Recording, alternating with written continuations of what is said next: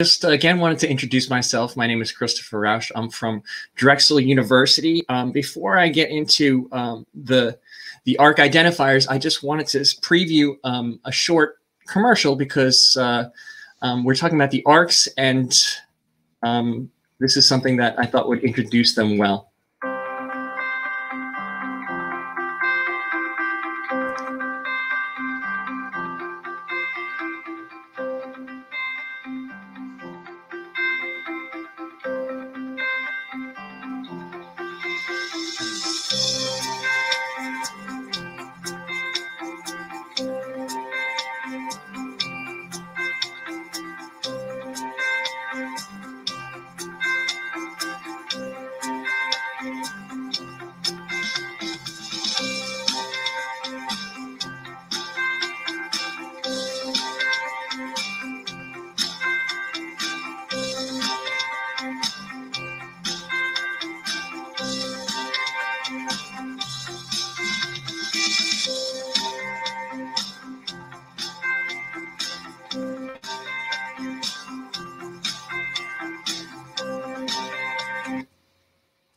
Now that I've shown you the initial commercial, and I was not compensated in any way for displaying that, I want to issue a disclaimer that there are some terrible puns in this presentation. I've mixed some metaphors, and for presentation purposes, there are some dubious implementation of metadata standards. But they're worth it because they're parts of the joke. So first I wanted to introduce myself, and this is an ARK for people. So this is another name for me. Around here, I'm also known as Q3T as sort of a nickname. And this is a note that I have not yet been published, which is a joke. I should have a laugh track in the end of this, but this is some metadata about me. This is the type of record that we're trying to produce in response to somebody querying for an ARK. Now, this is the Metadata Research Center is a part of the College of Computing and Informatics at the Drexel University. It is entirely dedicated to the advancement of metadata. As you can see, there's a Twitter presence, and I currently work with the Metadata Research Center along with my advisor. Here is a picture of the crew. It's a fine-looking bunch, as you can see. Unfortunately, this picture was taken before I actually joined, so I have altered it slightly to this will be posted on the website rather soon if I can get approval for it. I'm not sure if I will though. So the crew, when we started working on ARKs, it was a joint effort, which is something that's really interesting about CCI and the Metadata Institute, is that people sort of get together and collaborate on things in an ad hoc basis. And it was sort of almost by accident that, you know, this group got joined together. But here are the people that are working on the ARKs and using them in their research. And you can see that Matt Kelly is my advisor. Jane Greenberg, she is the captain of the ship. Sam is a fellow graduate student who does you know, a lot of the research in the background. Joan, I guess if we're doing the crew analogy or metaphor, would be our chief engineer. Peter is the subject matter and humanities expert that you know, who actually decides the direction of the research, and John is the actual architect of the ARK identifier scheme and is at the California Digital Library. So why did I get selected to do this talk? Here's a nice graphic, because I am the low person on the totem pole. Here's another way of looking at it though, and that's actually Sam, and that's me. So that the jokes are out of the way. I'll talk about what is an ARK. You know, this is a conference dedicated to persistent identifier. So obviously it's a persistent identifier. And I think the name and the play on the name is that, you know, the ARK survives no matter what happens, and it should be persistent over time. And here you see any persistent identifier have commonalities amongst all of them, and sometimes it's a personal preference to choose, you know, which identifier scheme that you do. But I want to answer the question: is the ARK yet another persistent identifier? And I'll talk a little bit about the implementation. But first of all, here's another metaphor on an ARK, and this is kind of the only way that I could slip in this this clip from my favorite movies, but ARKs, here's another metaphor for the Ark and the Ark of the Covenant, which also contains information. And here is, the scholar wondering if there is metadata inside. So he does open it.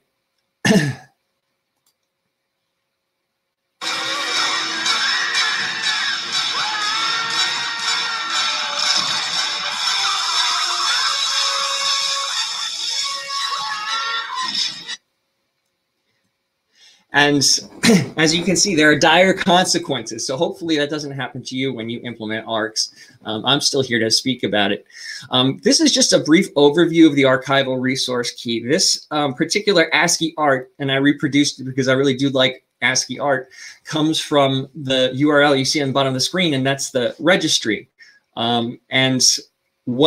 It's a basic description, and it's, as I said, also a metaphor. The ARK consists of several components which sort of mirror or in parallel to other identifier schemes, in that they have, the scheme identifier, then sort of a hierarchical identification. And here there is, I'll let you read the slide, but there are certain things that were relevant to our implementation of the ARK that I wanted to highlight. First is the shoulder. The shoulder is, again, part of the key that is a designator for a sub-namespace, so that if there is a broader category, an individual organization can differentiate its identifiers from other types of identifiers. And this becomes useful when you're using the shared NANs, which normally the name assigned authority numbers are assigned to a particular institution, and those are the ones, that institution is the one that mints the ARK, and they're responsible for the persistence and the resolvability of the ARK. There are also common identifiers for things such as terms and people, and the shoulder is a way of differentiating which institutions own which particular term. Yeah, and this is a NAN request form. Recently, the ARK Alliance came online with its website, which a lot of this information I thought I sort of had an exclusive license to, but most of it was just published and went live the other day. So there's lots of information on ark.org, and that link was also in the commercial that you saw before. But the first portion of developing an ARK for an organization is to actually request a NAN. And the name assigned authority number is uniquely assigned to individual institutions or cultural heritage organizations. And in case you're interested, this is the draft standard of the ARK naming of a persistent identifier scheme. So this is a draft standard. The current standard is slightly behind this, but we use this in order to implement our version of ARKs in order to be future forward facing. So the ARK is there's no central authority for an ARK. So the implementation is up to the individual user, and that's or the individual cultural institution that maintains the NAN, and that's a good thing, at least for development purposes. Also, in terms of persistence, there's I'm sure lots of different approaches to persistence, but one of the things that differentiated the ARK in our research is that the persistence is a matter of service, and that there's no general technical means that is better than having an organization commit its resources to persisting an identifier. And that means to have a plan for succession, and also for a plan to make them resolvable should things change, such as the name of the institution or the affiliation, or as the previous speaker mentioned, two universities were to merge. The persistence, the onus would be on them to continue to make their identifiers persistent. And by the nature of the ARK, it has its object. It is an identifier that can be moved from institution to institution with different resolvers. So a resolver is, just what it sounds like. It takes the actual ARK itself and translates it into a corresponding URL. Now there's an n2t.net names to things, which is a resolver that can be universally used, and it's a service offered by the California Digital Library. And prepending this to your ARK will resolve it, provided that you're pre-registered for, your NAN is pre-registered, and that you have a server on the other side to redirect your inquiry. And here's kind of the anatomy of the N2T server. And this is important not for the details, but because the resolver itself, which is what intercepts the ARK when it's made into a URL, forwards it to the organization responsible for persisting it. And usually that will be the same organization that's responsible for the actual information object itself. So the NAN that we're using, the Metadata Research Center, which was assigned, is this 13183. So any ARK that starts with this NAN indicates that we are the persisters of the ARK and its metadata and this corresponding cultural heritage or information object that the ARK identifies. There are also, as I mentioned before, some shared NANs, which means that they don't belong to any particular institution. They're general terms. And these are because there are really difficult questions of who can own general terms and whether or not they're actually immutable. So one of the theories behind it is that the 99152, which is the ARK for terms, terms don't change over time. So that individual institutions will be able to become the sponsors of particular terms, but they're still differentiated by the sub-naming schemes that we described before, which is the shoulder of the ARK. So I'll show you, and this is the example that we were talking about, that the shoulder hopes to solve, at least in our implementation, is that other people's identifiers. If you mint ARKs, can you mint persistent identifiers for other objects that are not in your control or that can't be owned by one particular institution? And in the approach that we've taken, and I'll talk about it in a second, is that you can do this, but there has to be a way to differentiate, potential conflicts. And in the actual ARK scheme itself, it is anticipated that there will be some things that are duplicative or that have different types of services competing to identify them. And what happens over time is that particular institutions develop reputations, and people will choose perhaps one institution to use as metadata sources that they think are particularly reliable. And here's an example of an ARK just in its pure form. The 99152 again is the shared NAN for terms, and you can see the B4 here is the shoulder. And if you look at the ARKs.org breakdown of, and also the key metaphor that we looked at before, the B4 shoulder is something that differentiates a particular concept from the rest of the unique ID. And in our case, we have associated it with a particular ontology. Now, this ARK, and one of the ways that the persistence is intended to work, is that the resolver can change over time. And there can be multiple resolvers for particular ARKs. And here we have, as a test case, used this historical ontologies.info in order to be able to just use some to resolve the name and show our implementation of the terms. So we're using the Library of Congress subject headings, which is published in 1910, and it's just a list of subject headings that has a modern alternative, but this is one that has been made into electronically accessible, and it's used by our humanities scholars in doing the kinds of analysis of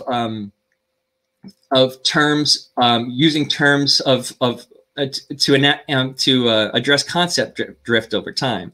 So, for instance, using named entity recognition software or some other type of recognition software to analyze and pull terms from a corpus of work, this will change over time depending on the context, the temporal context. So using the 1910 subject heading compared to the 2020 LCSH will have different results. And in order to be able to uniquely identify that particular group, the 1910 vocabulary can be identified with a persistent identifier.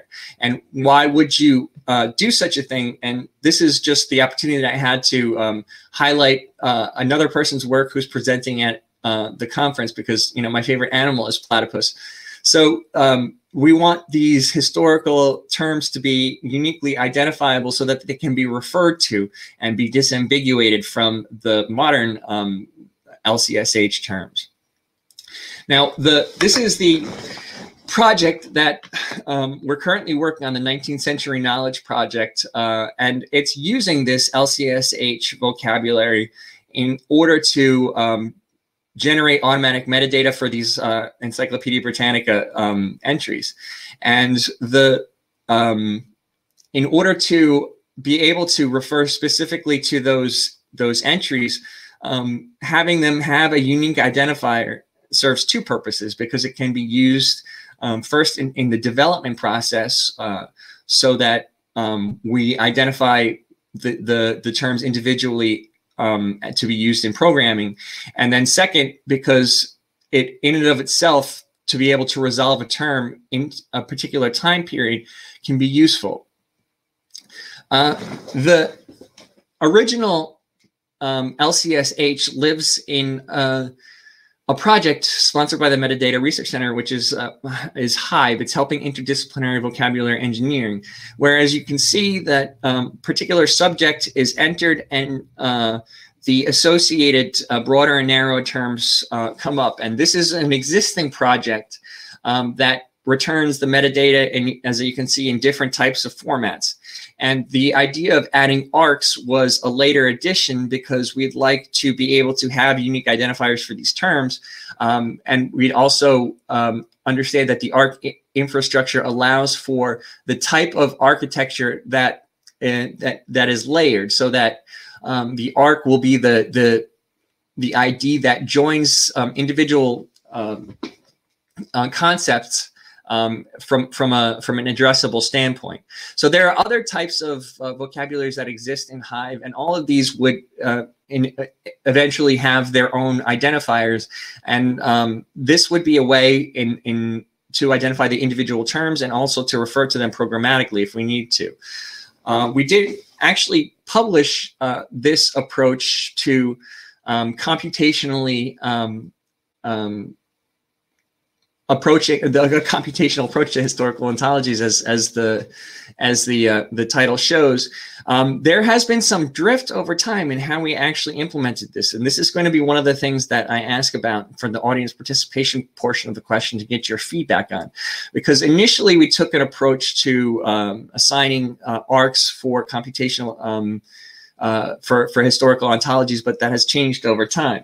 But if you're interested in the approach, this is the paper to read. It hasn't yet, the proceedings haven't yet been published, but it is available on archive.org. Now, there are different implementations of ARK because it is a decentralized persistent identifier. People implement it in different ways. And this is one of the models that we use, the digital libraries of University of Texas Digital Libraries, who used ARKs in many different ways in order to not only identify objects, but also to use the URL building facility for what are called inflections in order to be able to drill down more precisely to specific content types to differentiate different ARKs, and so that they can be that the URLs will yield specific results for specific types of queries. Now, this is just our own implementation, and the reason that I'm going through this is it's sort of a technical presentation, but if people are interested in developing their own resolvers in minting ARKs themselves. There's a lot involved, and there's more that than we initially thought. And one of the tasks that I had was to develop a cost-benefit analysis of whether or not it's worth it to keep our own resolver or to use a global resolver like N2T, names to things. And this basically is just one of the tools that's provided. It's a Perl package that allows an ARK to be minted according to a particular pattern. And these are this is the tool that we use to generate the ARKs and mint the IDs of the vocabulary terms. And the more information on this is actually available at the CPAN and the ARKs.org. So I won't go into it in great detail, but in order to get off the ground, there was some initial setup required in that, you know, there's a script to be, there's a utility to be downloaded, there's a database to be generated, and from that database has to be imported into whatever eventual system you're going to use to resolve your ARKs. So here is kind of a brief overview of what it would take, or actually, you know, what it's taken so far in order to bring our own resolver into the world. Now, there's many different options, again, for doing this. The N2T resolver, the names to things, will do this for you. The Easy ID is a California California Digital Library Service that will also resolve the ARKs for you. And there's a corresponding code base that you can implement. It's difficult. So we started sort of from scratch, and just internally, it was a bit difficult to find resources. I'm not sure people can relate, and to decide who's going to pay for what in terms of sponsoring the project. So we made an application to this XC, which is sponsored by NSF. This is open to US-based institutions, and they allocate computing resources based on a proposal that's submitted. And we were allocated certain resources on Indiana University's Jetstream service, which is simply it gave us the opportunity to create virtual machines that responded that would act as resolvers. And I'll go through this rather quickly, but this is the types of things that were required in order for the resolver to work properly. And is it necessary to use all of these things? Probably not. Django, I think, would be probably my choice if I were to use a single approach. But all of these things should go into planning when creating your own resolver, because, for instance, we used React, and there have to be things running behind the scenes to make sure that Node is functioning properly, and there has to be a front end that provides security. So for that, we use the Nginx server. And these are just basically the different types of technologies that we ended up using in order to make sure that that our resolver followed best practices, and they're not fully implemented yet. So, for instance, the RabbitMQ is a messaging service that will keep track of when ARKs are published and when they're deleted, and will hopefully help to establish a more mechanized way of ensuring persistence by keeping track of all of the ARKs that are out there and actively messaging when they become stale or when things change with their targets. So finally, here is the term as resolved by the historical ontologies, the resolver that we have. And as you can see, we just the ARK would be the same no matter what the resolver is. And this resolver is simply an interface to point towards the Hive vocabulary server. So as you can see on the bottom, there are different ways of returning information, but those are only links to an eventual API that will provide this information. I can see that I'm running out of time, so I will just show you the final reason that we split it into so many different parts is because we want the ARK to be something that returns information as a service. And this is a Code for Library issue that's coming up that describes the process that I've talked about here. And if you're interested, and it will be available shortly. So with that, I will stop sharing. All right, great. Thanks, Christopher. Great presentation.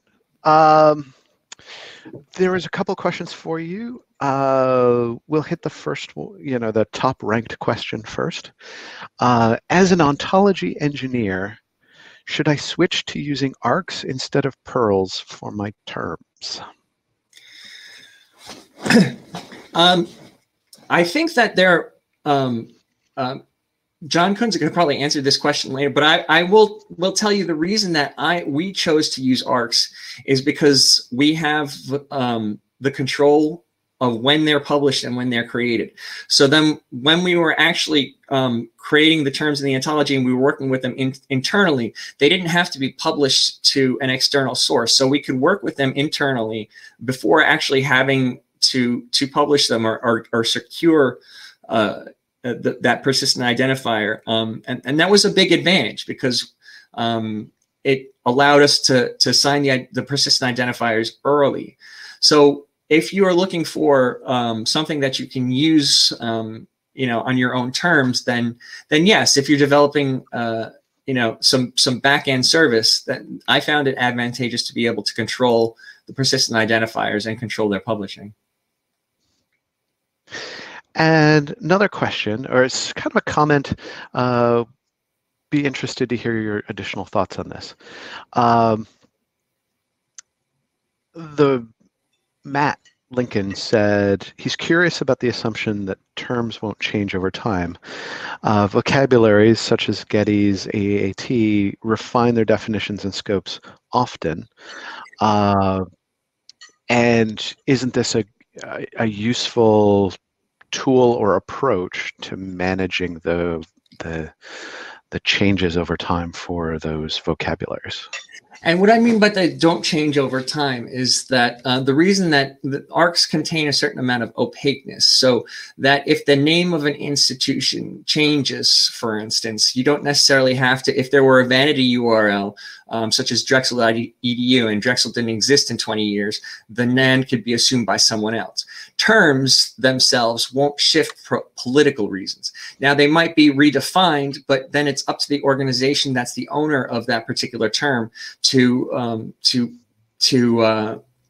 certify its persistence. So when a term does change, whatever institution is then responsible for that would be responsible for updating the ARK, and that would be something that would be constantly in flux. So when I say they don't change, I mean in terms of opaqueness or a term will always be itself, but an institution might change its name. Okay, great. Thank you so much. We are at time. I will post in the chat a link to Catherine Skinner's Crowdcast room. So that's the next session. It starts now. If you want to bounce over there.